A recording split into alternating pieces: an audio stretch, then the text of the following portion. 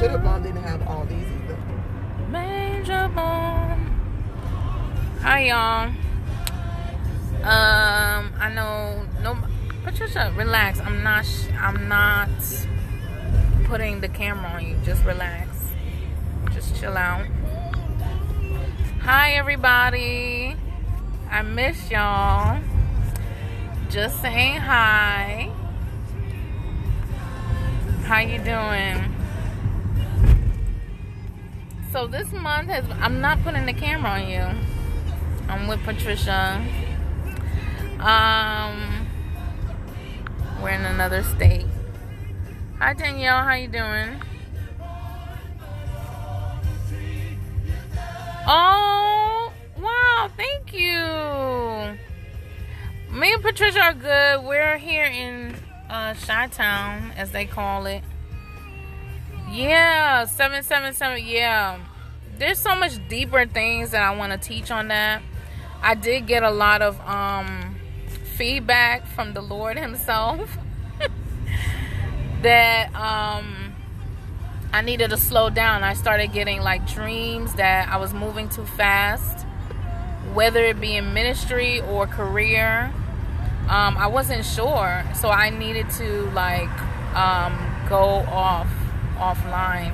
I was at the end of July, I did 888 and 88 and all that, and I told you guys what it meant, that it somewhat meant sanctification,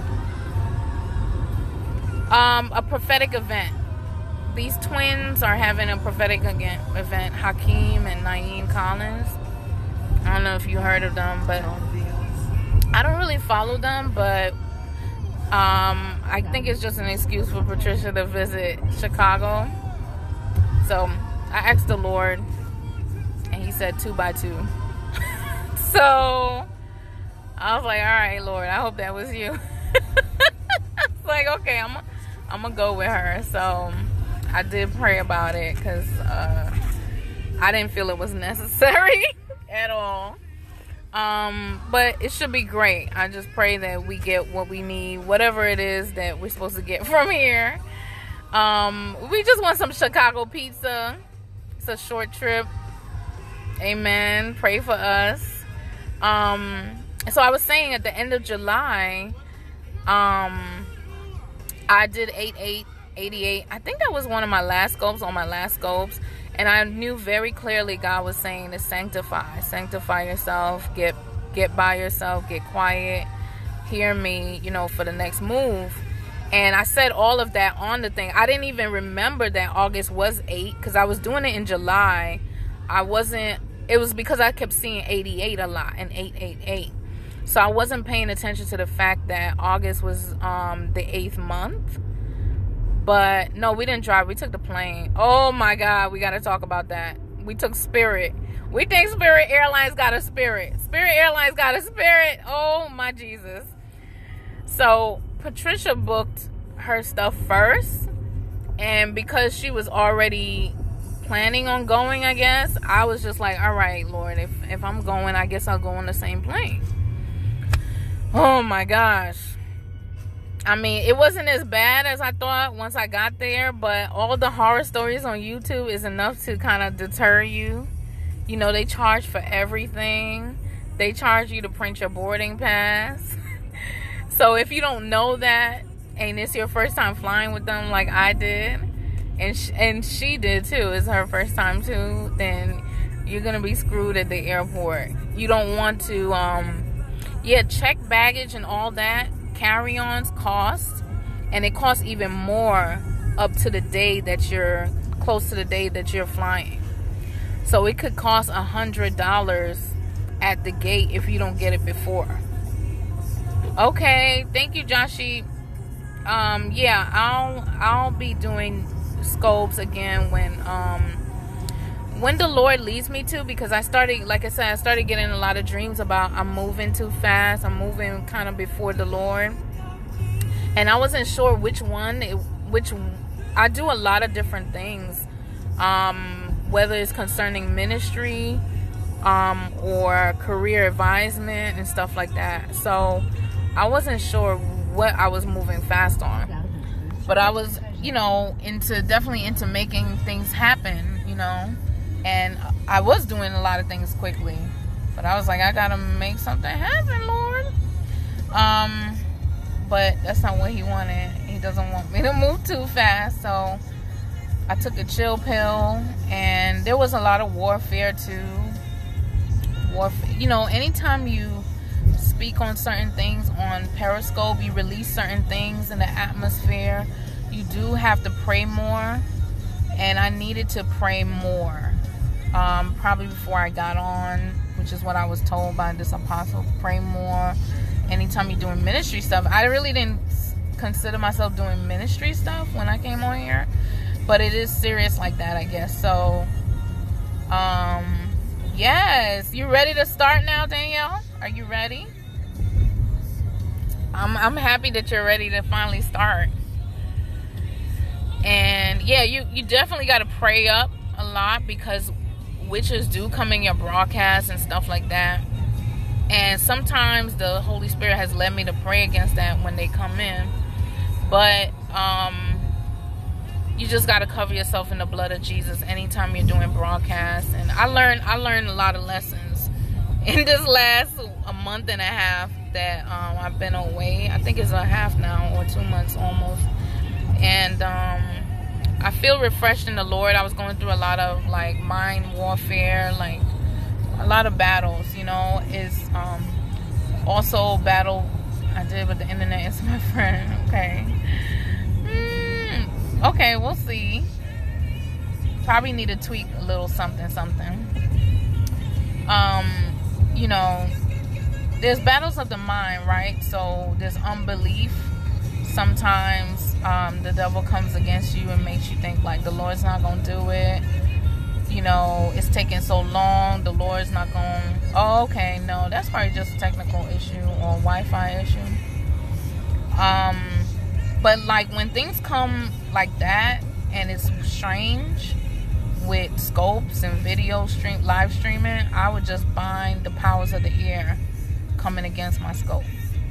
That's my prayer usually before scopes, you know, before those scopes that I did. But apparently I wasn't even praying enough. So, before and after them. So, I take them so much more seriously now. And I think that, and I always felt like I was led to come on scopes or everything like that.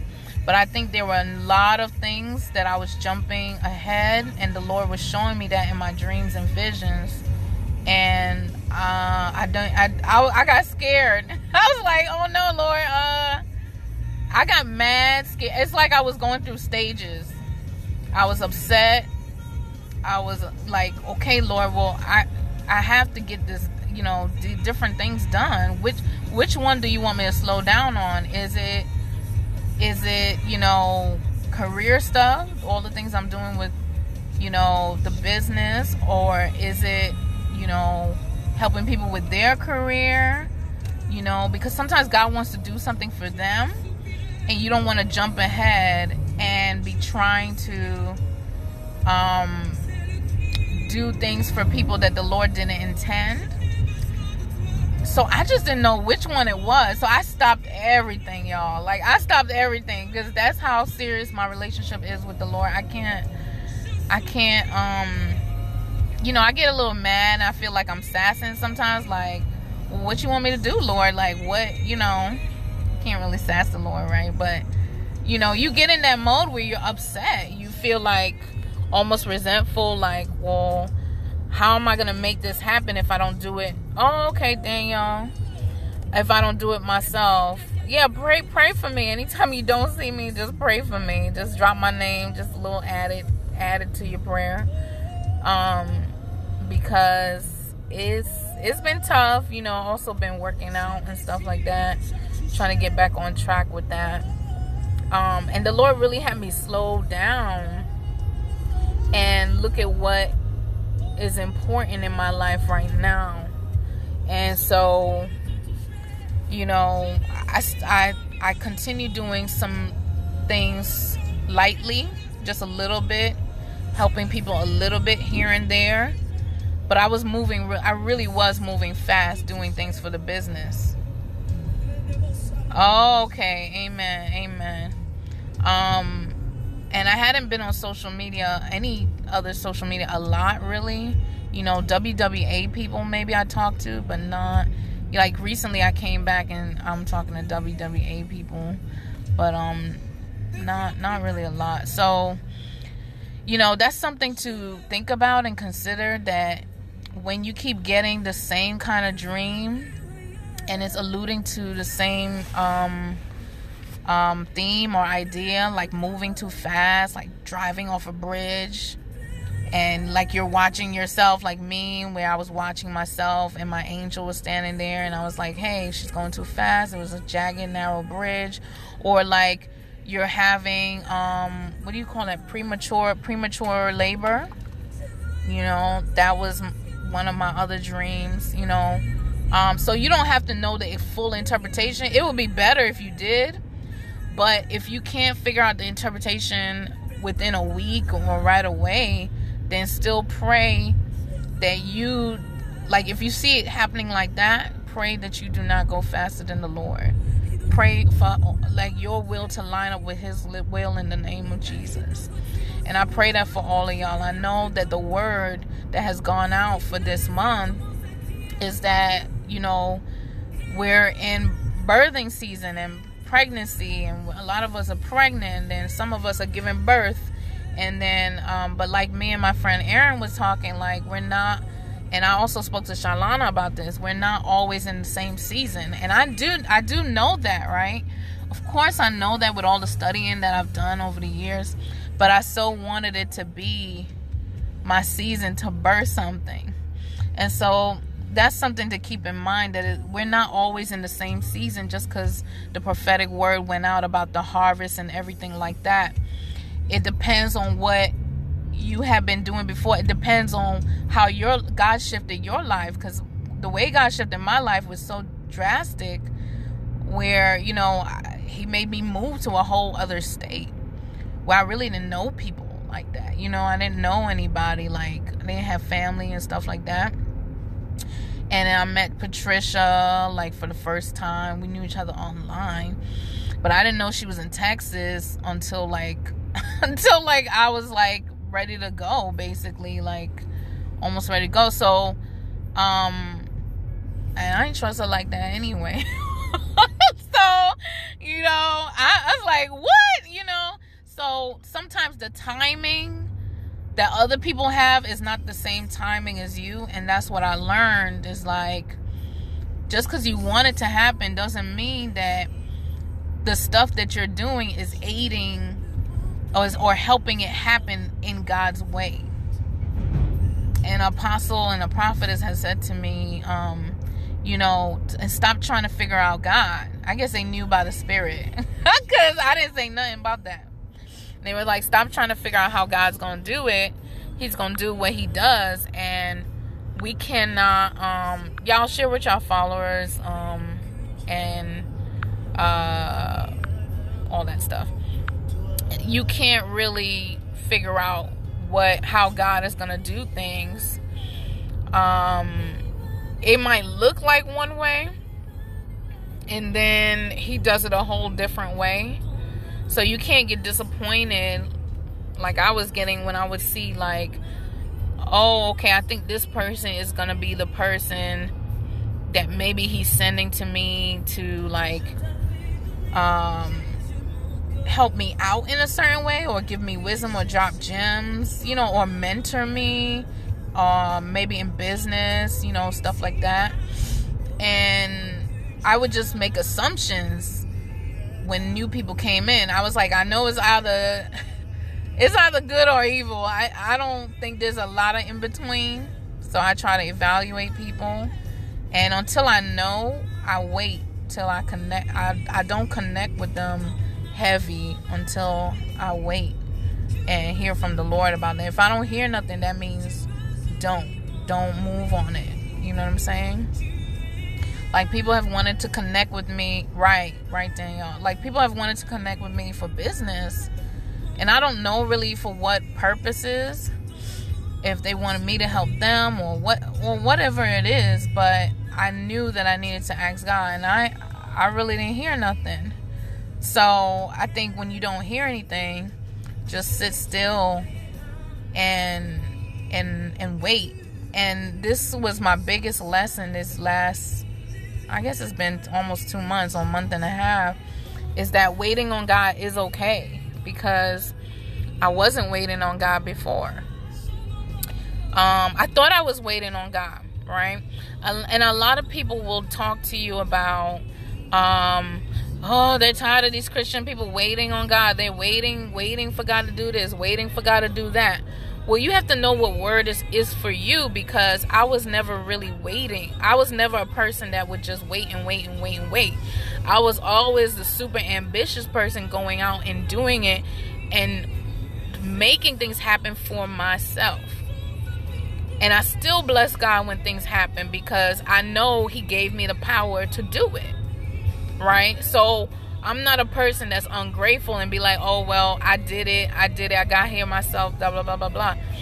But I do know that God still gives me the power to do things. So, you know, I mean, you have to know that the word fits you or it doesn't. He's an amen. He's expanded your territory. That's amen. Amen. And I want to hear about that. I mean, I think that God does different things for different people at the right time. Timing matters so much in the Bible, right? There's a time to harvest. There's a time to sow. There's a time to kill. There's a time to, you know, there's a time for everything, right? Is it Ecclesiastes? So we have to know that we are in the birthing season. We are in, you know, that birthing season and harvest. But your harvest could be like March. Hi, blessings. And then my harvest, blessings, prophetess. And then my harvest could be like, you know, April. Okay? You know, and so whereas someone is literally birthing in this month of 9, right? And there's duality, so there's a lot of judgment as well on the enemy. There's judgment going on. So this is a good time to repent for stuff. You know, I just been repenting for everything. Just my mouth, you know, any type of speaking unbelief, even in my thoughts. You know, I repent for those things. Oh, okay. You know, I know she's going places. That's good. Tell her I said congratulations in Jesus' name. So I'm glad for her. I'm glad for her. And that's just a drop in the bucket. She's gonna do so much more. You know what I'm saying? So I just got a vision. It's like Patricia makes fun of me sometimes with visions and dreams, especially visions. I think I interrupted it though. So yeah, and that's what was happening a lot too. I would get a lot of visions. I would do like really short naps, like out of nowhere I would fall asleep, and then I would get these visions, and I was getting frustrated because I didn't know how to decipher it. You know, it didn't make sense to me, and I would pick it apart and, you know, try to be faithful with it and at least write it down and, you know, go back and look at it. But I was so busy also with just the regular stuff, trying to, open visions. I get a lot of night visions too. Just trying to get, like kind of when you get a flicker of a picture at night, like as you're falling asleep, it's kind of like going into a trance state. 55, you saw that? I just saw 55. Thank you, Lord, for your grace and mercy. It endures forever in Jesus' name. So, yeah, when I see the numbers on the highway or whatever, I just decree a thing. So, yeah, that's why I just wanted to say hi to y'all. And, you know, I know now a little more of what I have to do, but I'm still kind of figuring out what kind of ministry God wants me to do. And then I was kind of like, I told you I was kind of feeling sassy a little bit. I was like, well, I didn't ask to do ministry, God.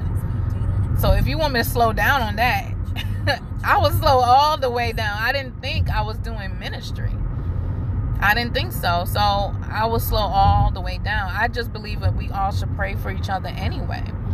But anytime you release revelation, I might think it's a small revelation. I might think, 222, like everybody knows what that is if you study the Bible, right? I might think that, but I started to realize there were babes in Christ that would come into the scopes that really didn't know about any of this stuff, right? And they could be dabbling a little bit, 1 foot in, 1 foot out. You know how it is when you first get saved, when God is wooing you, calling you. And I realized that is pretty serious. You do have to explain a little bit more, and I'm glad that I do study and I'm prepared for the questions. Amen. But I think God wanted to also purify my heart, because people can lead you astray with their requests. People can lead you astray with the demands they put on you as well. And I wasn't feeling that really yet or anything, but I think before that even became a problem, the Holy Spirit would, kind of speak to me about my ways, who I am, what I'm here to do, my intentions, and just keep me real, keep me authentic. So I'm saying all that to say that sometimes we're in different seasons, even though the prophetic word went out. Like, oh, get something done. Get something done now. Hurry up. Write a book. Hurry up. Write a song. Hurry up. Make those recipes into a book. Hurry up. Sell more. Hurry up. Learn social media. Hurry up. Learn, because once a moment pass, in the spirit, you don't want to miss God. You don't want to miss God. We hear that a lot. And so sometimes that gets to us and it makes us think like, okay, I have to rush to do this for my career, or I have to rush to do this to earn a living, or I have to rush to do this in ministry, or whatever it is that you're focusing on. But that word, yes, Danielle, is not always for everyone at that moment. Like, maybe you're hearing the word so that it can encourage you. You'll remember it down the line, and it will encourage you down the line. God bless. Yes, long time. I was talking about, wow, it's been a long time, but that's like on the replay. You'll see that if you replay. But yeah.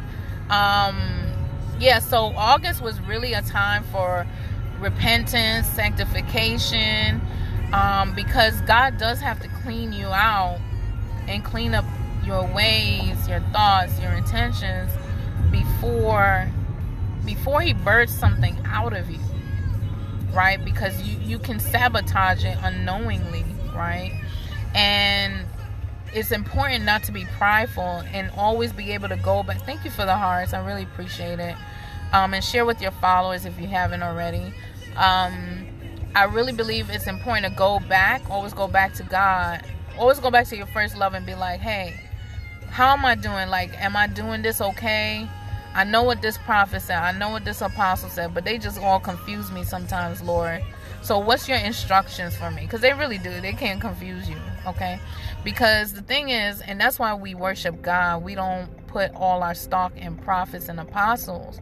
Why? Because they might see a thing that is actually afar off, right? They don't know how many years, unless they're very seasoned and they know how they prophesy. Like, oh, when I prophesy, something usually comes to pass within 3 to 5 years. You know what I'm saying? Unless they're seasoned and they know that timeline and stuff like that, then they're prophesying to you, and they're like, you're gonna start a business. God is saying da-da-da. But they never tell you go and do it right now. You know what I'm saying? So they usually don't give very specific instructions. Okay, very specific instructions after that. And so you still have to go back to God. You still have to say, Father, in the name of Jesus, if this prophecy is something I need to act on now, show me, reveal it unto me, Lord, in the name of Jesus. Now, God has told me a lot of things ahead of time that I didn't understand why, but by faith, I would start a certain website. I would go and pay for it anyway, even though I'm not doing anything with it, because he gave me the name. You know what I mean? And there's a business of selling domain names. Like, you know, us in the kingdom, we really have to like get on things like this. So I was like, well, if God is giving me this name, like years ago, he gave me a few names. And I didn't know why, but now I think it's starting to unfold that he might have meant it for ministry for me. Like I would have been like, oh, like then I was like, oh, that'd be a good church name for somebody who have a church or something like that. I'll sell it to them. You know, I'll sell it to them at a cheaper rate. But he might have meant that for me. I still don't know. I'm like, oh, that's a cool name. That's a nice domain name, you know, for an organization or whatever. I'm going to buy it. I'm telling you legit. I'm giving you a legit example. Because this was like 4 years ago already. That I remember I was in the bathroom and he gave me that. I mean, God can speak to you all kinds of different places and all different times. So he's really amazing, you know. So we don't always know his timing. Right? Amen. But he's still going to do it. He's still going to do it. He did not lie. He promised us some things that we know we already have access to, right? But sometimes it takes a little extra to, you know, kind of pray into what you want, pray into, you know, just agree with God. It takes extra out of you just to agree with God. To me, not so much extra to get it, because the promise is already mine.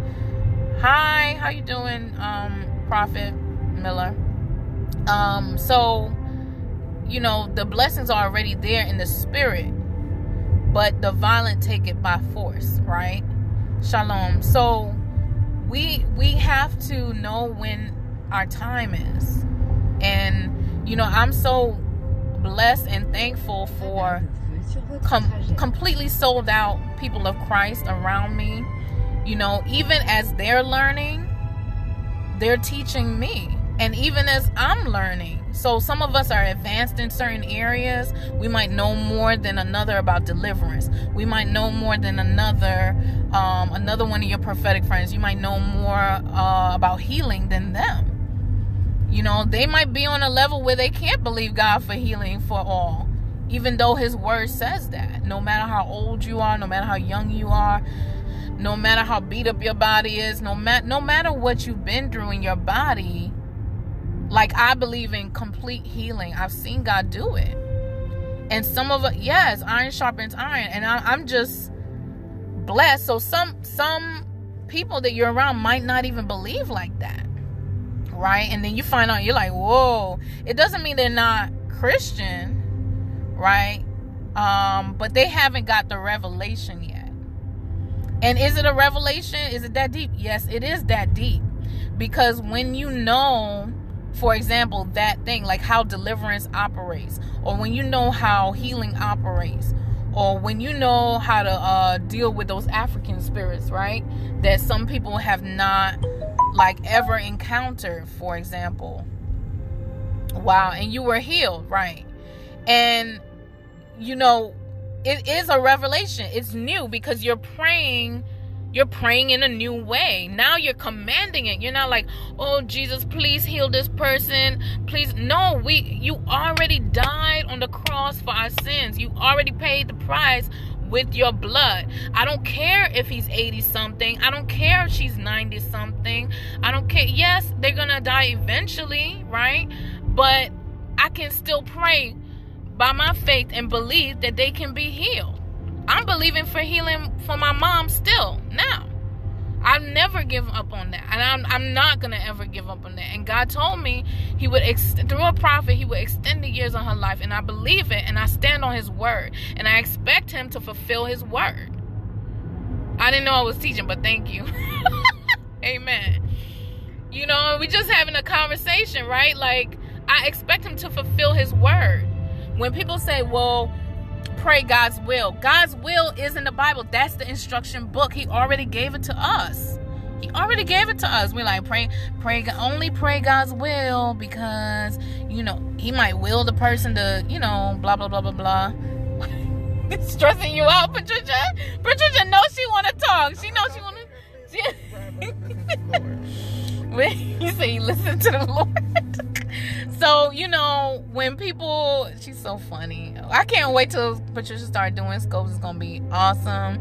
She's an amazing teacher. She's an amazing woman of God. She's so funny. I think I just laugh at her, Lord. But she might be like, I'm not trying to be funny. But I just laugh at her. But we know at least we're on the same page with something. And when we're not, we can talk about it. But we do want to learn more. Like this prophetic, you know, we've seen so much foolery. She's probably seen more than me because I don't go on their scopes when I feel like, ooh, wait, something look wrong. I don't really... She looked for them stuff. And then for her... I can't hear you, Patricia. They can't hear you. You become like you... you become like who you hang around. So for my friends my prophetic friends who don't have a revelation of, yes, God's will is to heal... He did not put any of these sicknesses or diseases upon us. That's what He said in His word. So I can only just believe His word, whether you're reading it in the Greek or the Hebrew. It says that it points to the same thing, that His blood covered that. His blood covered that already.